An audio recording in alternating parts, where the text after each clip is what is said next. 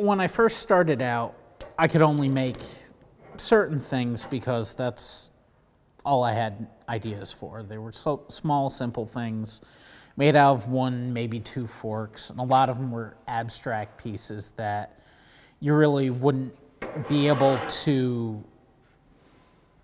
get an idea of what they were. And then I sat down one day and said, you know, I could probably make something that looked remarkably like a snail. And then I made a snail.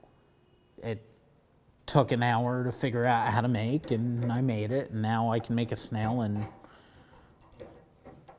about 45 seconds. But it was just the start of, oh, I can make something that looks like something else.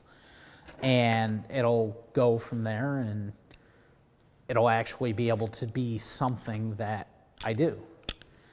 And then it continued to grow from there. I'm like, oh, well, if I make a snail, I can make this. Oh, if I can make that, I can make this. Then a spider came along. I used 2 forks. I had 8 legs at that point with 4 tines on each fork. And it just kept growing and growing from there.